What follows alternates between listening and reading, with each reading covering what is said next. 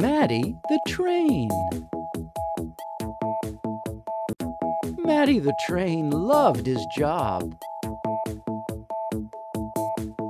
"Load me up," he said to the station workers. They filled his cars with heavy boxes.